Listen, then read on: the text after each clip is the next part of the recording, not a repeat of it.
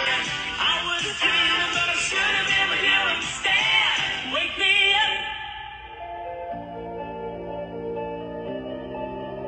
What? Now, I know y'all didn't bully a dentist for holding down her toddler to brush his teeth and accuse her of traumatizing him. Tell me that didn't really happen. People are wild. School shootings and lockdowns, those aren't traumatizing as long as we've got thoughts and prayers, but a mother holding down her child at a developmentally appropriate level so that she could brush his teeth and avoid him getting cavities, that's traumatizing. Knowing that in the US, there's up to 46% of kids under the age of 19 who suffer from cavities that have not been dealt with. I don't know who needs to hear this, but toddlers don't exactly have critical thinking skills. They barely have ass wiping skills. They don't understand the importance of self-care and grooming.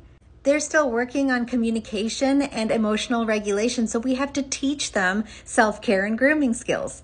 Also, while some toddlers may open their mouth and say ah when you tell them to say ah, others will just look at you like you're crazy, spit in your mouth and say, look it, Linda, no. What exactly are you expecting parents to do when they're living with an unreasonable human being that's not done fully growing and developing yet, who rely on them for all of their basic needs, including self-care and oral hygiene? I'll tell you what to do. You take care of them safely. You try all other measures. You try to make it fun. You try to sing. You try to get them involved. You try to do all those other things. But if they're unreasonable and it's late and you need to get to bed and they need to get to bed and you've tried everything, it is perfectly fine for them to get swaddled by the gentle legs of their parent, to get their teeth brushed, versus the alternative, which is one, skip toothbrushing, which is terrible. Good dental care does start in childhood. Baby teeth are important.